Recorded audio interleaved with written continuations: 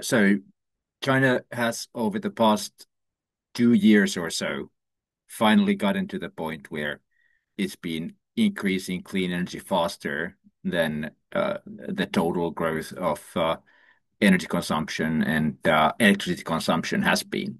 And also, clean energy growth has been coming in faster than the average growth in energy demand. So we're really talking about a potential structural peak in total fossil energy consumption. And that has required incredible, mind-boggling amounts of wind and solar. If um, you know how much a gigawatt is, and you're putting 300, 400 gigawatts per year of wind and solar online. That has been incredible, and it has been also an important driver of China's economic growth, as our research has been suggesting.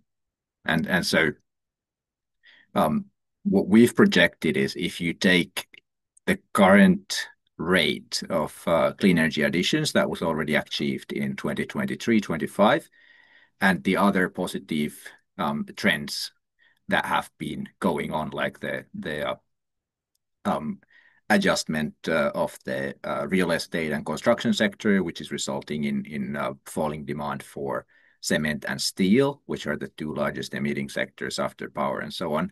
If you take those positive trends, then you're already on track to a 30% reduction in emissions from current levels to 2035, which is in line with the very um, uh, high end of where you want to be to align with 1.5 degrees.